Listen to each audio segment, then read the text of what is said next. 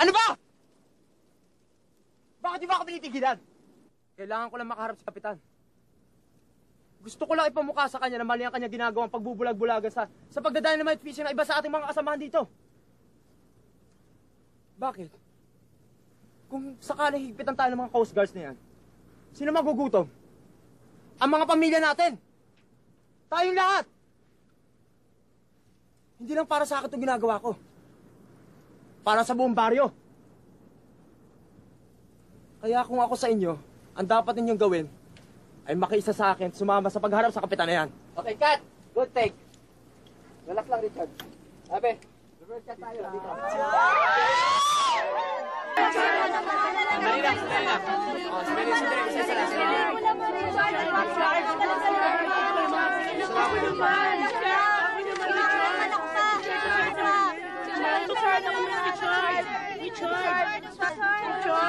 lang. Oh, sandali. Sandali lang. Richard.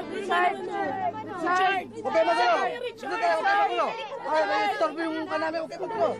Sandali. Okay, magulo.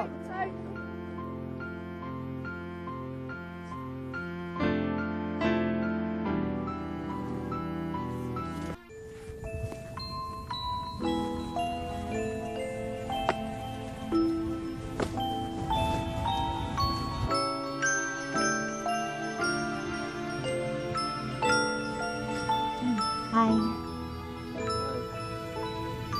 Sorry kung makaka-istorbo ako, pero can I take a couple of shots? Kasi yung kakilala ko, fan na fan ka niya eh. Pwede? Sure. Thanks.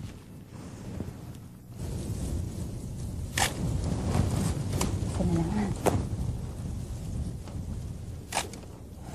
Mukhang hindi ka taga rito ah. No, actually, I'm from Manila. Anong ginagawa mo rito? Naghahanap ng kwento. I'm looking for some material for a new novel. May nakita ka na ba?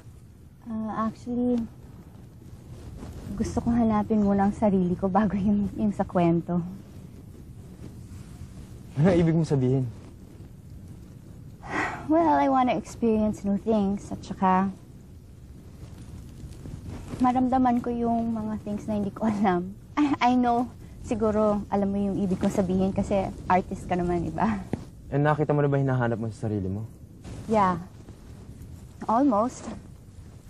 Suddenly nga, I'm meeting the kinds of people na hindi ko naman dati nakakausap.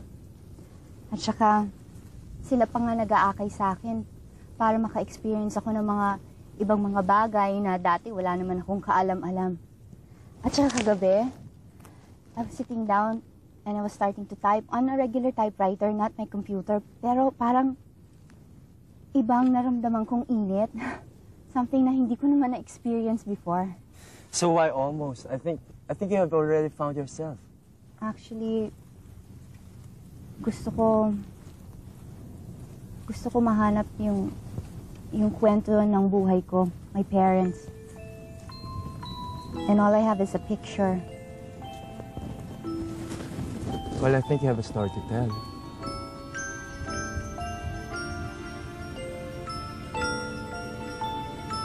Richard, sa tingin mo, if you were in my place,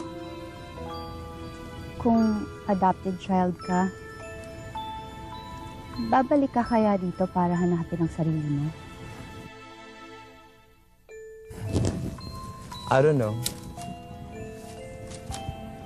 Ano ba importante sa'yo? Ang future mo, yung past mo. Well, there cannot be a future if there's no past, di ba? But there may be no future if you keep on holding on to the past. I think I have to go. Tumakas lang kasi ako eh. Gusto ko lang sana mag-isa rito. Pumunta rito mag-isa. Nang walang sumusunod.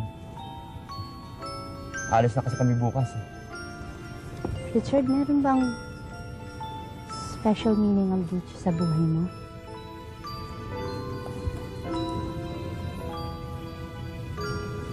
Nice meeting you, Miss... Ruth Enriquez.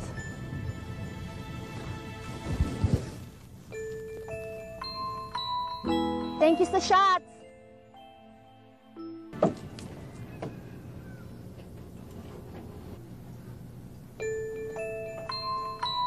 Richard! Hoy!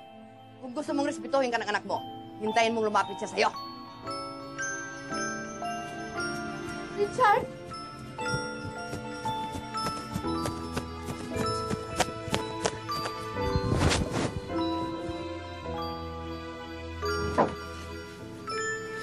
Inay, tsaka na lang po. Baka kung may makakita sa atin dito. Alam niyo, Inay, ang build up po kasi nila sa akin na nagaling po ako sa isang magandang pamilya. Nagtapos po ako sa isang kilalang universidad. Inay.